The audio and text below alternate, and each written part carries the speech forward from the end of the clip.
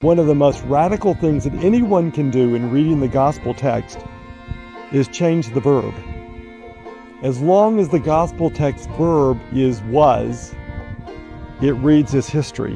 When the gospel text verb is intended to be is and now and here.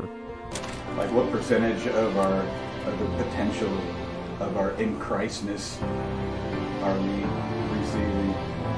Well, that's part of the mystery, isn't it? Some of us more or less. Because we have the opportunity to grow, to change. Every day is new. You can become better. You can become worse. You can become enlightened.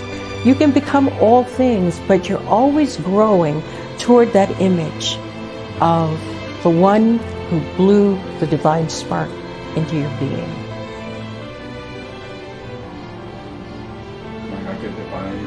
I could read the divine spark. You didn't have a choice. You are made in the image of the God who loves you. That's pretty good news.